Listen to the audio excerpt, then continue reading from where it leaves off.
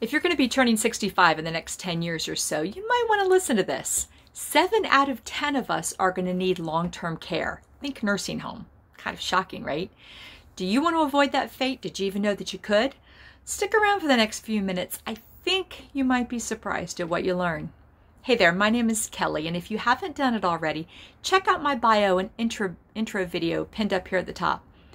As I state in all my videos, my goal with this channel is to be an advocate for you.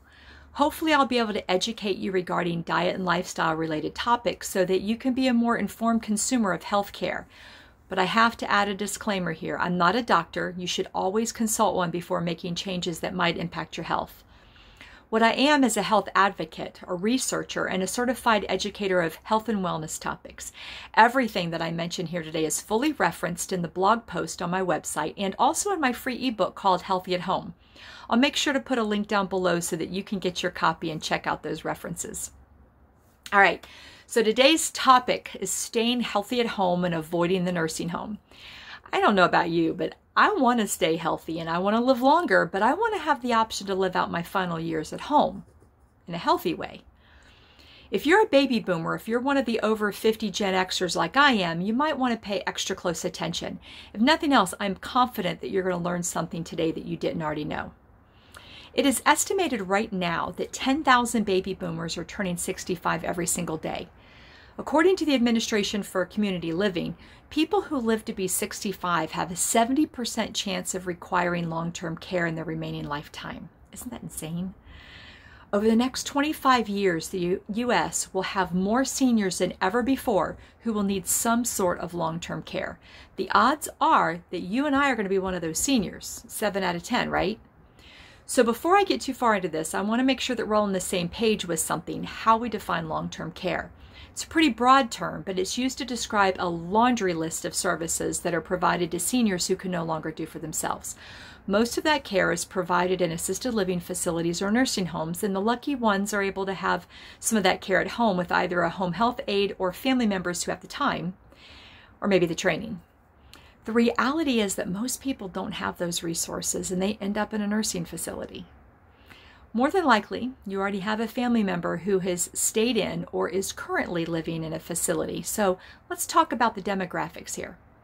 In 2018, 39% of the nursing home residents were between the ages of 65 and 84.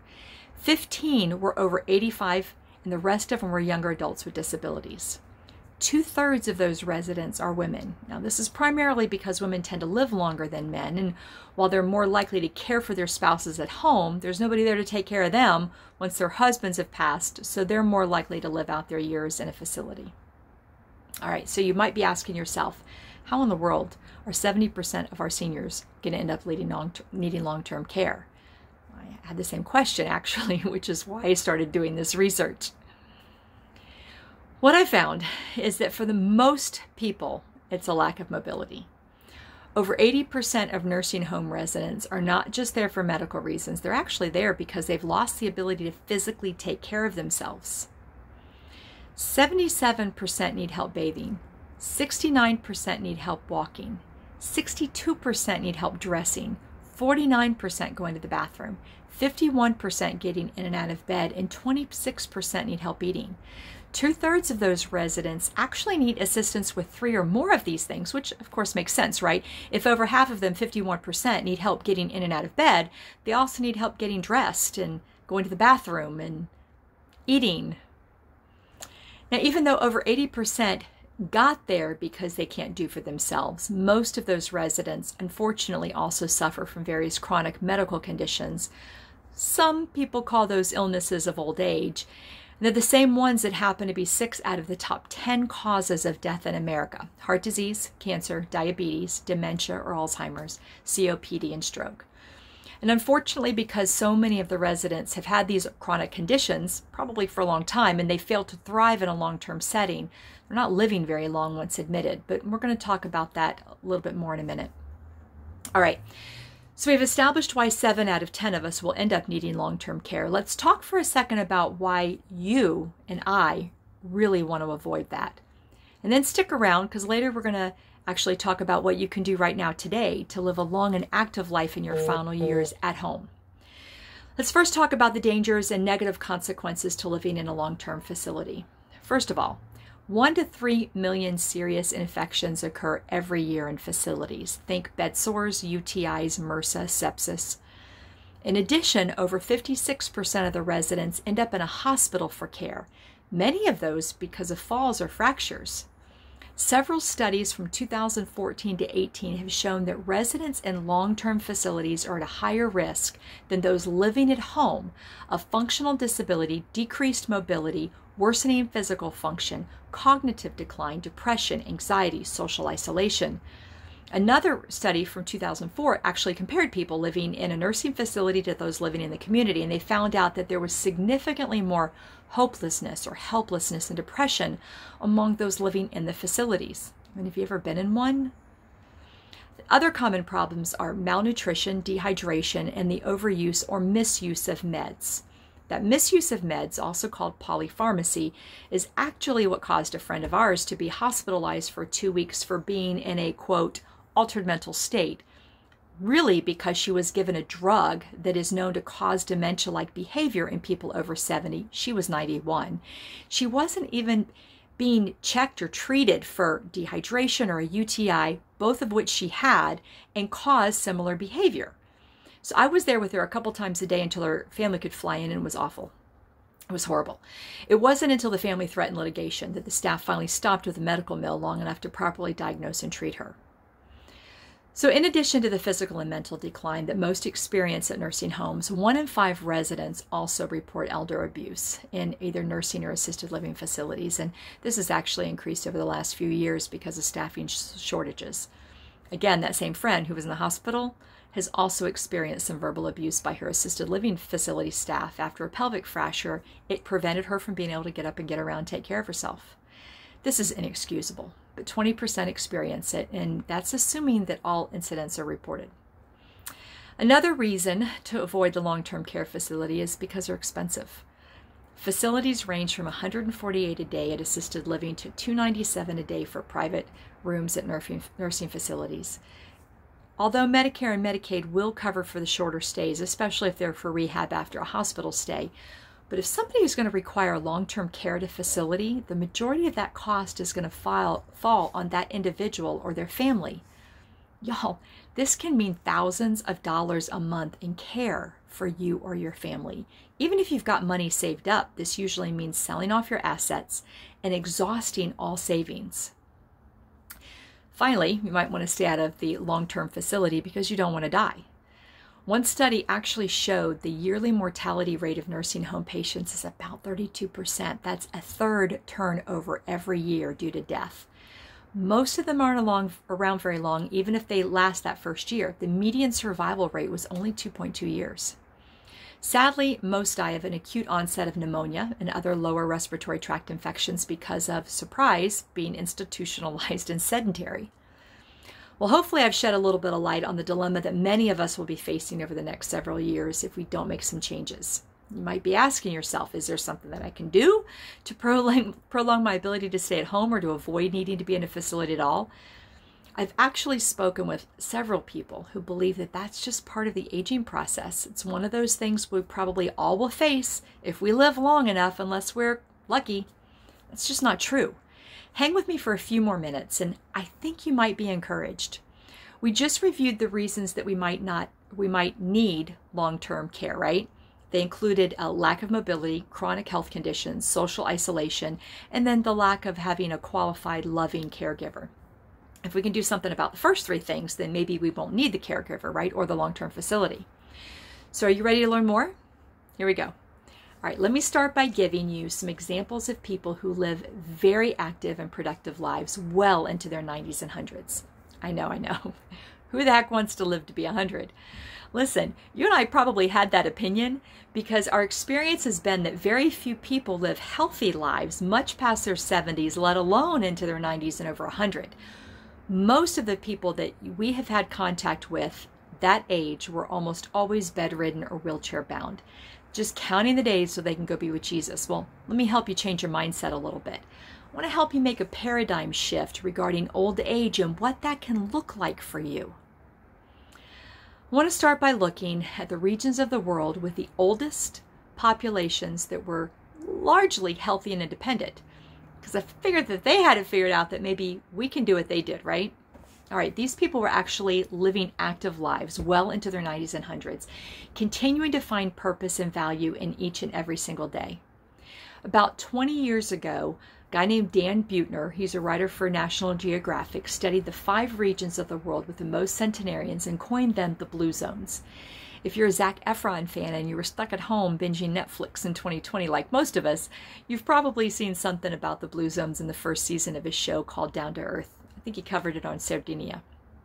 All right, so back to Dan Buettner. In his research, he found that all the people in these so-called Blue Zones had some things in common. They all ate whole food diets, rich in plants and legumes, beans, and tubers. Think potatoes and sweet potatoes. And they had not yet succumbed to the Western diet of highly processed foods with everything doused in sugar and fried in oil. They walked almost everywhere they went. They had strong social networks. They spent time every day in some sort of prayer and meditation, and they all had relatives close by. These are not just habits they started at retirement at age 65. This was a way of life for them. Now, 4 of those Blue Zones were in different countries, but one of them was right here in Loma Linda, California, home to a very large population of Seventh-day Adventists who have been studied quite a bit. While the numbers of healthy Blue Zone elders in those other countries has been declining a little bit over the last few generations because of the introduction of the Western diet, the Adventists have actually maintained their healthy habits, even living here in the U.S., mostly because their healthy habits are intertwined in their religious culture and they're not as swayed by societal changes or mass advertising. So how about you? You might not live in a Blue Zone, but let's talk about how you and I can make a few shifts in our lives today that just might help keep us healthy at home tomorrow. First, staying connected to your purpose is a great way to insulate yourself against needing to live in a long-term facility. Once someone retires from a career, they often make the mistake of retiring from life. You have to have a reason to get up every morning, y'all.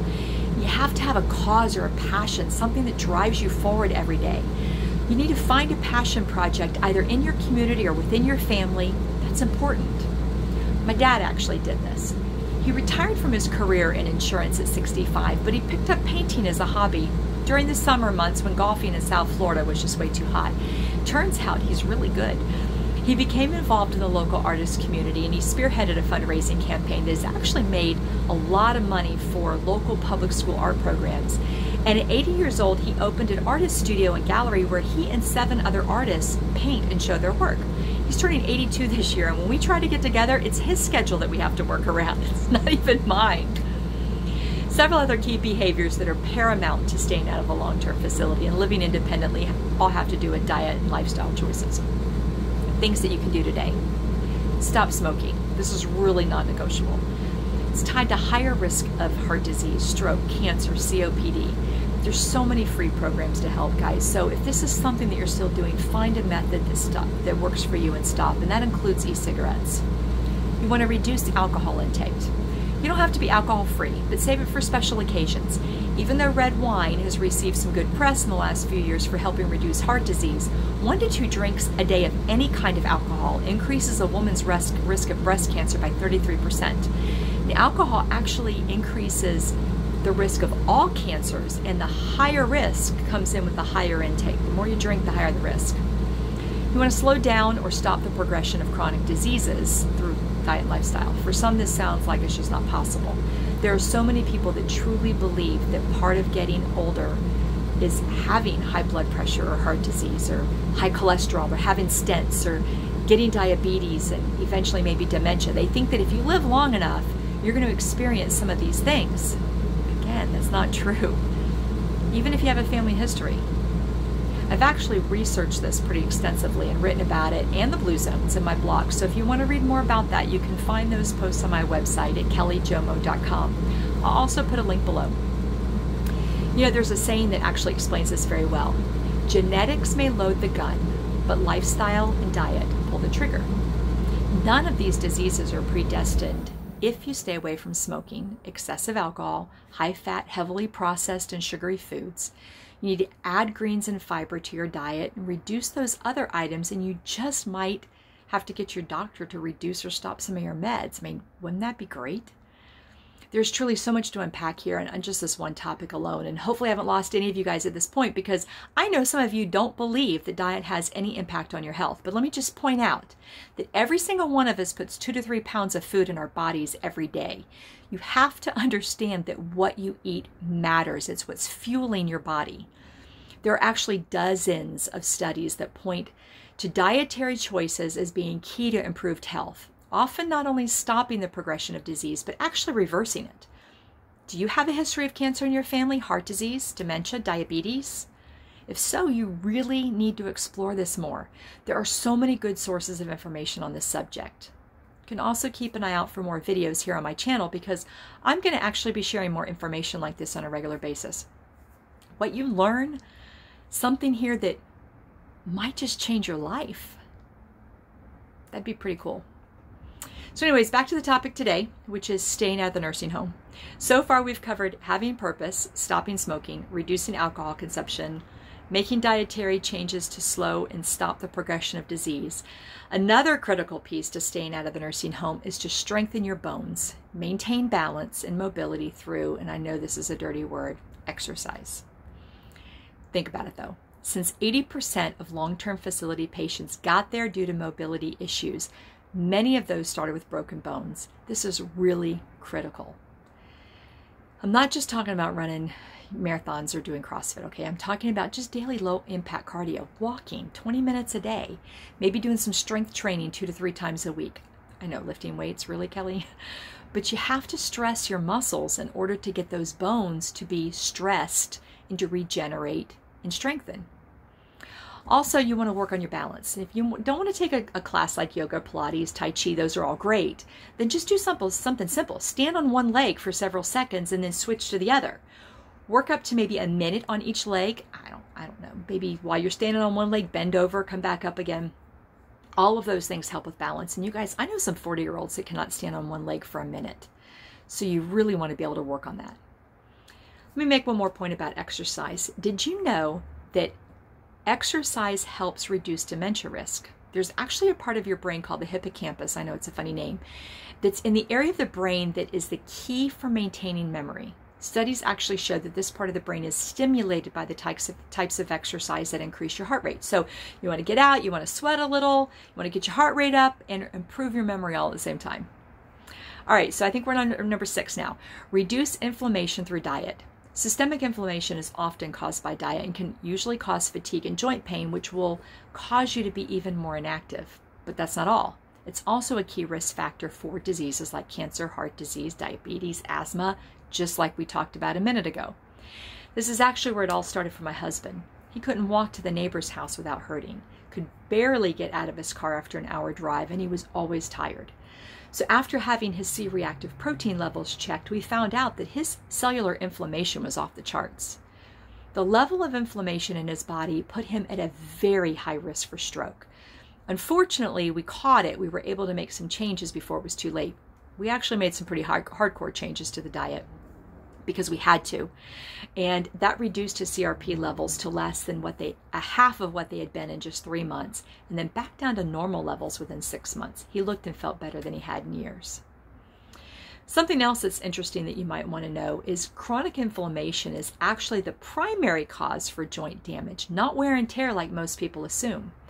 Osteoarthritis, which is joint inflammation, is known as the leading cause of chronic disability in the U.S. Now, y'all remember that 80% of the nursing home residents got there because of mobility issues, right?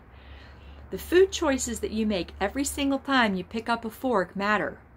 Diet is going to directly increase or decrease the inflammation, which is going to affect your joints. Did you know that eating more fiber can actually lower your chance of osteoarthritis of the knee by over 60%? It could be just as easy as adding some plants to your plate, since animal foods have no fiber. Gotta eat plants. All right, on to number 7. Avoid dehydration by drinking enough water. You know, I went to a dermatologist once, I'm going to emphasize one time, who told me that water wasn't necessary for good skin and hydration. Whether we got our liquids from sodas or coffee or juice, as long as we got liquid, would be fine. Well, obviously I did not return to his office. And I got to be honest here, water's not my favorite drink. But but I make sure to drink 64 ounces every single day because I know that it keeps me hydrated. That results in more energy and alertness. Man, can I tell when I haven't gotten enough. For people entering their older years, this is something that's even more important. Not having enough water will cause cystitis and UTIs, as well as cause dementia-like behavior. Additionally, water intake is directly associated with a lower risk of heart attacks. So one study specifically found that when 5 glasses a day are consumed over 3 glasses, the risk of heart attacks decreases significantly. All right, so here we are at number 8. Improving cognitive health and slowing mental decline is critical to living independently as we age. Of course, we want to be able to get up and do for ourselves, right? This can be done through diet and exercise and involvement in something that requires critical thinking or creativity. And I don't mean just picking up a Rubik's Cube or doing those brain age exercises on your phone. There's so much here to unpack. Way more than I can cover in this video, but understand that what we eat and our exercise level have a direct impact on the thickening of our arteries and veins. So vascular dementia, vascular meaning in the veins, is a byproduct of the thickening of the lining of blood vessels and clots, just like most strokes and heart disease. What's really cool is that in addition to diet and exercise, intellectual stimulation can also helps you to avoid dementia, because that stimulation causes these connections to grow in your brain. So while studies show that although people with higher education usually remain sharp as they age, somebody with no formal secondary education can also increase their risk with cognitive exercises like cards, crossword puzzles, reading. No doubt at all that the worst thing you could do is retire from life when you retire from your job. My dad kept busy with golf, weekly poker games, hanging out with his friends, and like I said, he took up painting in retirement, and he's definitely keeping his mind engaged. All right, so I think we're down to the last 2 right now. Number 9 is sleep. Sleep is another ingredient to help you age well and stay alert. Some reasons are more obvious than others. I mean, when you're tired from a lack of sleep, you make errors in judgment while walking and driving, right? You also eat more junk food. You tend not to be as active. However, there's some real physiological reasons why getting enough sleep at night needs to be a priority for aging well.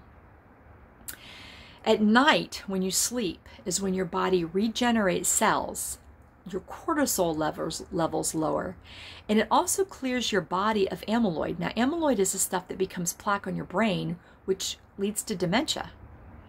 Another side effect of deficient sleep is being overweight, which, as you probably already know from COVID, is a risk factor for a whole bunch of other things like diabetes, cancer, heart disease, metabolic disease, flus, COVID, all of that. Finally, lastly, one of the keys to staying healthy at home and avoiding the nursing home is to maintain strong social circles. And you want to be involved in group activities. Now, for most of the Blue Zone residents, this involved extended family and religious groups. This is going to sound crazy, but having a rich social life may actually be better for your overall health than quitting smoking. I know. A review of over 100 studies was done, and the conclusion was that a strong social network that included getting together and enjoying each other's company could reduce all-cause mortality by 50%. Now, don't get carried away with this and think that having a tight network of friends is going to protect you from lung cancer if you're a smoker. It doesn't quite work like that, okay? Unfortunately, many people find that their social circles naturally lessen as they age. People are no longer involved in their kids' activities, friends move away, they retire. It's difficult to maintain those social circles. All right, so there you have it. The life choices you can start making today that will keep you out of the nursing home. Let's review them. You want to maintain your sense of purpose. You want to quit smoking. Reduce alcohol intake. Slow or stop the progression of chronic diseases through reducing the sugar and the heavily processed foods from your diet. Strengthen your bones and maintain balance. Reduce inflammation by reducing sugar and increasing fiber. Drink 64 ounces of water a day. Keep your mind engaged. Get a good night's sleep. And finally, maintain solid social circles. I know this has been a lot to digest. There are tens of thousands of us, though, in the next 10 to 15 years that will be reaching the age at which many are going to start needing care. You just learned about the issues with long-term facilities and what you can do to delay or avoid needing one, but can you really make those changes needed to change the trajectory of your health? It's really quite simple, and depending upon your lifestyle choices up to this point, it may not even be that difficult to do. Hopefully, if nothing else, you're willing to explore your options and maybe take on a few new habits. Keep an eye out over the next few weeks as we explore each of these 10 things that will help us avoid the nursing home, and I'm going to take a little deeper dive into each one. If you like any of what you've heard today, please do me a favor, hit that like button below and maybe subscribe so that these new videos will hit your feed as I post them. As I wrap up, I want you to remember this: your future health is not predetermined. You are in control of how you live out today in your final years. Just make some small changes now and you can really transform your future. We can all genuinely feel good again. I know you can do it, and I look forward to maybe playing a small part of that journey. Until next time, I encourage you to stay healthy and live centered. Be well.